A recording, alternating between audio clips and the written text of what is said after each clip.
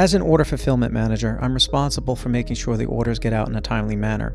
We have some orders here that are past the 5-week threshold and they're approaching 6 and 8 weeks. We also have an order here that's in the 9-week threshold.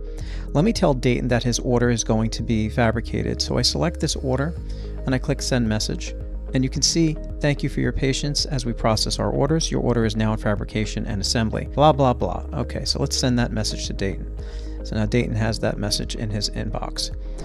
Now let's take a look at Ryan's order, who's past the 8-week threshold. We can see here when I send this particular message, it says thank you for your patience as we process our orders. We see that your order has been open for 61 days or 9 weeks. We are now past the promised 8-week threshold and truly apologize about this longer than expected wait time.